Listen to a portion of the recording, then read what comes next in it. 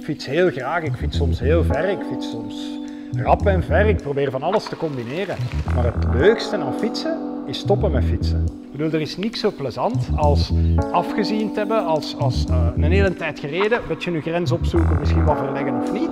Maar vooral om dan te stoppen onderweg of op het eind en te babbelen met elkaar en die ervaring te delen met elkaar.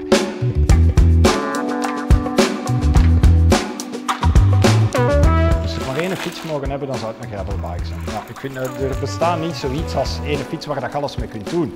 Dat kan een hele slechte mountainbike zijn, dat kan een slechte koersfiets zijn, dat kan een slechte reisfiets zijn, maar ik kan het er wel allemaal mee doen.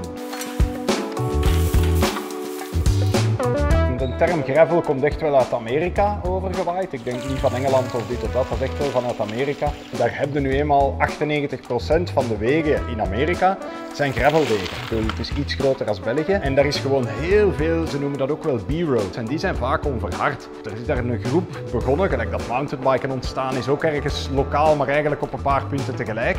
Is dat met die gravelbikes ook zo gegaan, dat ze eigenlijk zijn beginnen met cyclocrossfietsjes op die B-roads te rijden. Eigenlijk ook wel met koersfietsen, maar geprobeerd om zo dik mogelijke banden erop te leggen. Om eigenlijk op die B-roads weg van de wagens te kunnen rijden. En het eerste dat wij daarmee in aanmerking kwamen, of ik dan, denk ik, is eigenlijk Trans-Iowa.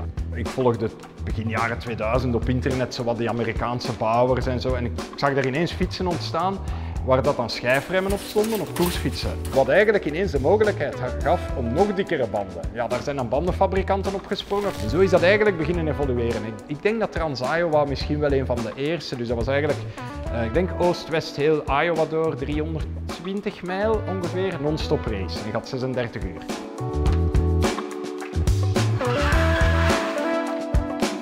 Ik heb er eigenlijk altijd slecht op gezeten op die fiets. Gedurende de eerste 15 kilometer. En dan vond ik daar toch weer altijd mijn positie. Maar elke keer als ik op die fiets stapte, dacht ik van, maar ik zit daar niet goed op. Dus 200 onverhard, het is ondertussen 15 jaar geleden. Maar ik denk dat dat een klein beetje ontstaan is van te zien van, oh, in Amerika rijden ze dwars door Iowa. Dat lijkt me wel cool om zoiets te doen. En wij organiseerden langafstandsbrevetten, BRM's, brevet randonneur module. En in 2003 heb ik toen Parijs-Brest-Parijs gereden, 1200 kilometer in één rit. We hebben gewoon een parcours uitgestippeld waar dat zoveel mogelijk onverhard in zat. Zijnde langs de Demerdijk, langs de Netendijk, door het gras. Dus dat was eigenlijk, ik denk, een 160 kilometer zeker onverhard van de 200. En we hebben dat dan gewoon, omdat we niet veel marketing in ons hebben we dan maar de 200 onverhard genoemd.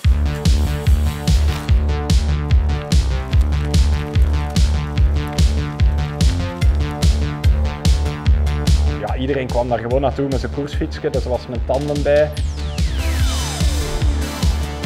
Er waren wat meer platte banden dan op elke gravelrit nu, denk ik. Maar iedereen vond dat super plezant. Het was ook een schitterende dag. Ik ga niet pretenderen dat wij de eerste waren om met gravel avant la lettre te beginnen of dit of dat. Dat bestaat al heel lang. Ik heb hier met een mooie t-shirt aan, de Roster Fellowship. Ik ken niet heel de geschiedenis, maar dat is eigenlijk de oldest off-road roadclub in de UK. Dus die gingen eigenlijk in de jaren 40, 50 trokken die IJsland door op gewoon sportieve fietsjes, koersfietsjes met spatborden, met shitty remmen. Uiteindelijk, als je kijkt naar de eerste Tour de France, was een gravelrit. Dus er is niks nieuw aan het gravelverhaal. Dit zou gewoon reclame kunnen zijn voor een moderne gravelrit, maar dat is 1967. Maar dus ook plezant zijn aan fietsen is stoppen met fietsen. Het is weer bewezen.